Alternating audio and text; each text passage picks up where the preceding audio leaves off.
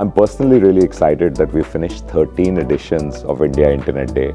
I still remember clearly the day we were just ideating and saying we should have not just icon, but we should have something focused on the internet.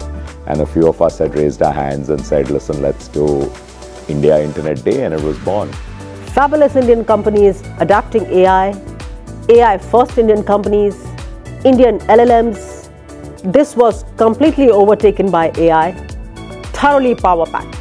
This has been a wonderful opportunity to meet with entrepreneurs, to meet with users of technology and AI, for example, and to get them to be in discussion with regulators and administration. So it's all of us coming together for AI.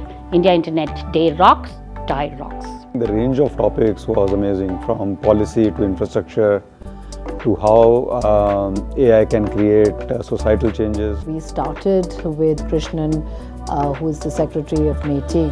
And what is fantastic is the amount of investment both in time and resources that the government is doing in terms of the AI revolution that is part of the country.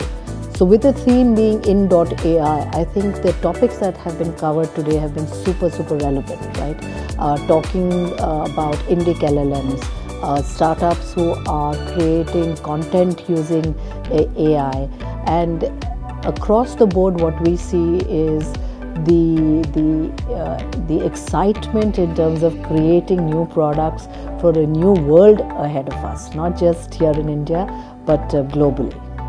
The enthusiasm for AI, especially this year, was about AI. And we all know AI is going to fundamentally change the way we live, work, and play.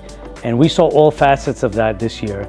The enthusiasm from the entrepreneurs, from the investors, from everybody, the audience participation, it was amazing. AI definitely needs to have a regulatory framework. It needs to have policy around it. It was so refreshing to see senior members of the administration come in and share their views at the highest level. Great parallel sessions. So while the plenary was really good, impactful, thought leadership kind of sessions as was planned, I think in parallel what we had going on in the learning sessions, the workshops, was very good for people who wanted to deep dive.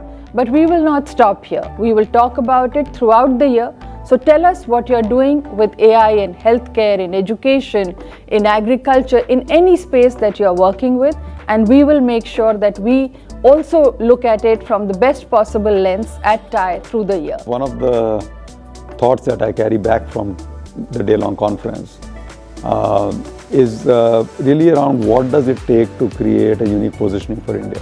iDay 24 was an exciting edition with lots of learnings and lots of new things to see and talk about. But now it's a wrap. So look forward to the next big thing.